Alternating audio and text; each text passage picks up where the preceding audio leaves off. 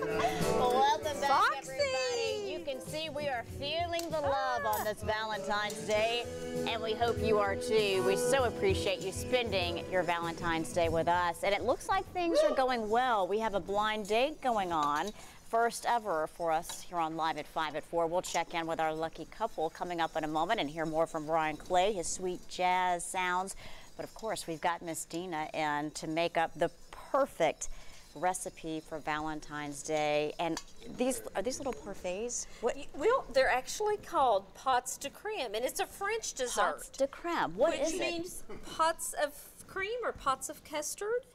And it's actually, you make it on the stove. Okay. And I thought maybe while I talk about it, you may stir. It's one of those things where you got to continue to stir to make sure that it doesn't stick.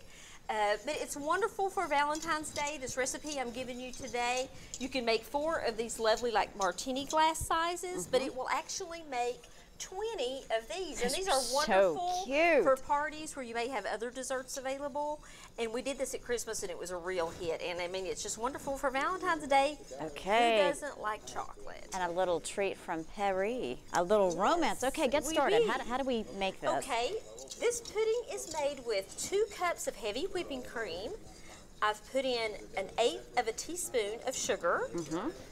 I'm sorry, 1/8 of a teaspoon of salt. I was going to say, that's not a lot of sorry, sugar. I'm running around today. We don't need more sugar. And 4 tablespoons of sugar, which I've already got in there, and then 3 egg yolks. Okay. And so actually that's been cooking for a few minutes, and look, if it coats the back of the spoon, it's ready. Which it does, it's good. So I'm going to go ahead and turn it off. And you're going to use 6 ounces of dark chocolate. Now I'm using Ghirardelli, bittersweet. My favorite. So that's why I put the chocolate in, I mean the sugar in. But if you use semi-sweet, I don't even add the sugar. But because I use the Ghirardelli bittersweet, I'm going to go ahead and put that in. I love these. I keep them in my fridge for a little snack. And actually, just to make it smooth, I go ahead and use a mixer here. And see, it's already warm. And it melts quickly because of the warmth. Melts quickly. You probably only need to mix it just a couple of minutes, and it will make a smooth custard.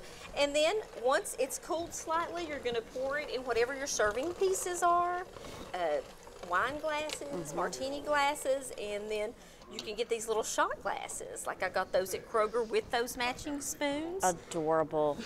And what we garnished it with today is actually real whipped cream. And to get that, I did a cup of heavy whipping cream, 4 tablespoons of powdered sugar, and a teaspoon of vanilla. And you have to whip it a good bit for it to stand up like this. As you can see, Miss Deana is very creative, very talented. She served up pot de creme today at Lulu's Tea Room located in Powell, and we really appreciate you coming on. We've got these 2 for our guests today. For our guests. We're going to have a little dessert in a moment, but